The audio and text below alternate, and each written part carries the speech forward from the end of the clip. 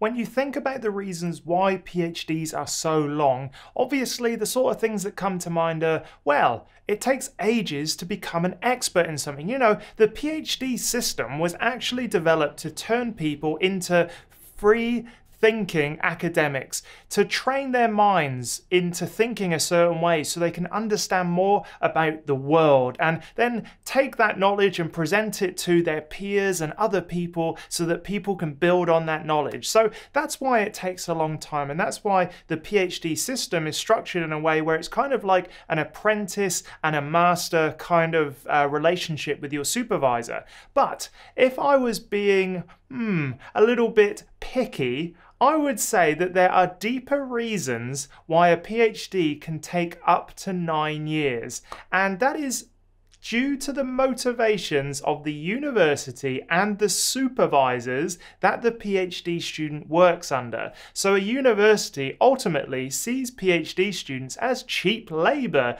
Like, where else and in what other system can you get people that have spent up to 4 to 5 years training themselves to enter a job, which essentially a PhD student is? They're doing a job, they're doing research for a university under a supervisor. Where else will you achieve, you know, such a high level employee at such a low rate of pay?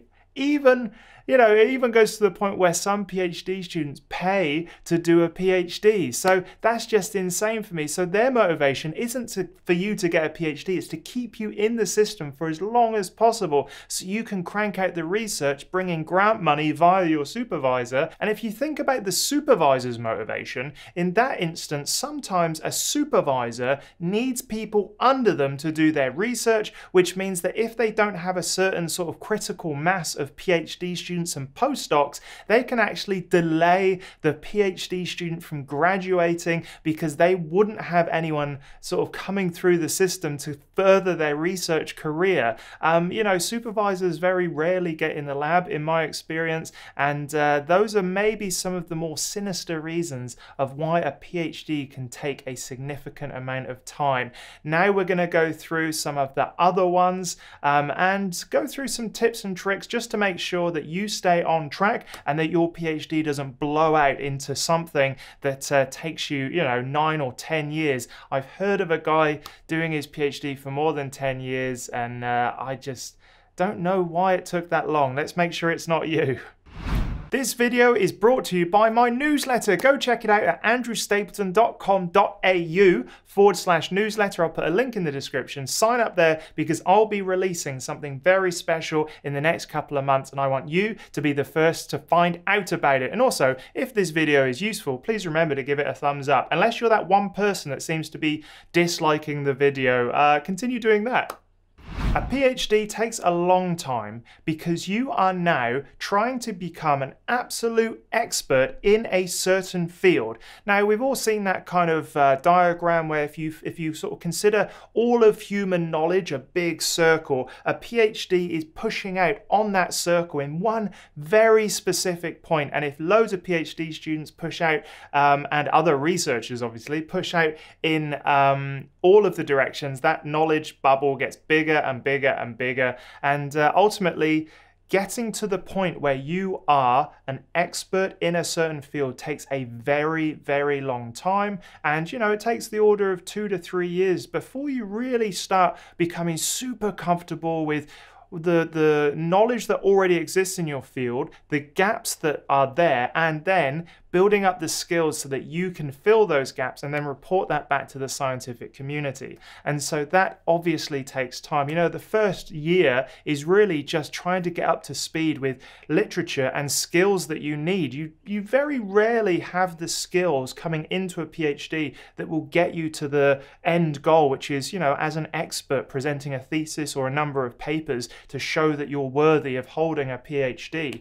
And so, you know, the first year is just about understanding where the current field is, and then building on that, over the next couple of years and adding some novel new information to the field, and you know, that just takes time. So it can take, in my experience, probably about a year to year and a half to build up the skills and lay the foundations from which you can build your very own PhD. And a lot of supervisors that I have spoken to and worked under say that, you know, about halfway through their PhD, they expect the PhD student to go from being led to being the leader in that project. So about halfway through is when you should start feeling like you know what's going on, and you know, the imposter syndrome thing sneaks in and be like, oh, can I really do this? But yes, you can. You know, after about 2 years or a year and a half, you've found all the information you need to start working on getting your own stamp on that field.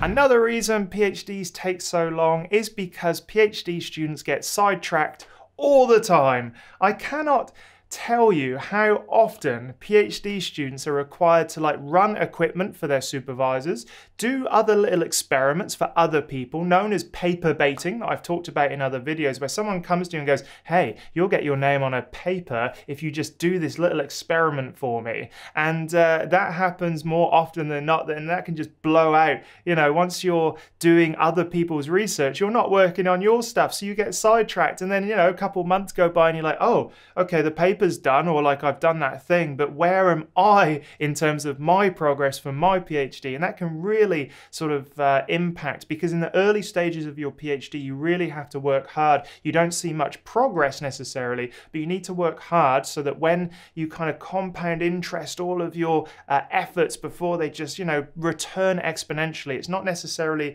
a linear, you know, put effort in, get results kind of relationship. It's like trial, error, trial things, work it out. And, you know, if you don't do that very early on, you can really sort of impact your progress later on in your PhD.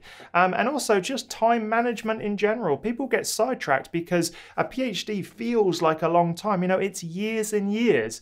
But if you get into the habit of being like, well, you know, I'll leave early these days, or I don't need to write today, or you know what, I'll take the afternoon off, which is absolutely fine if you do it every so often. But if you're not strict with yourself the majority of the time about sticking to a routine, you know, doing research, getting results, writing it up, reporting it, just keep doing that over and over and over again, and you'll get a PhD. And obviously you'll fail loads of times, but time management is a huge thing. Focus, and go check out my other video where I've got the perfect PhD daily schedule for keeping you on track.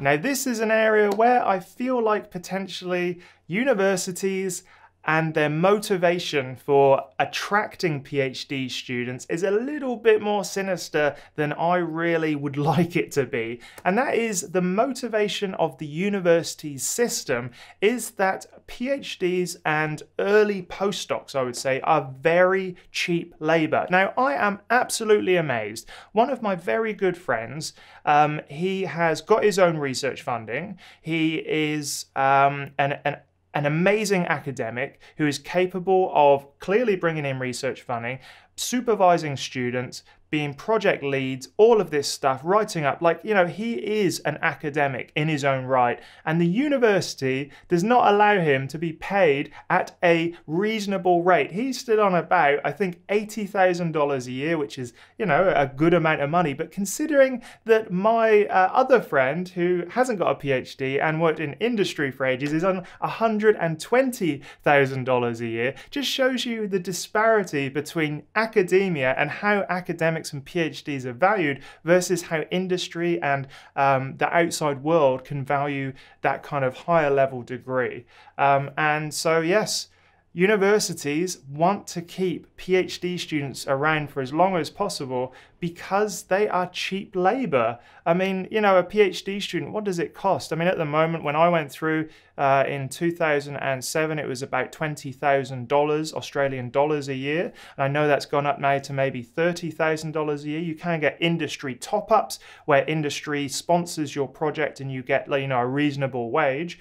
But where is the motivation there for universities to actually pump out PhD students? You want to keep them in your bubble for as long as possible so that they produce research. And I think maybe that's why in the States we see the PhDs being super long, you know, like 7 to 9 years, because not only is there coursework, not only is there research, not only is there insane competition, but that's just what the universities have worked out works well for them in terms of getting as much value from their very small investment in a PhD student, which can be, you know, can be free.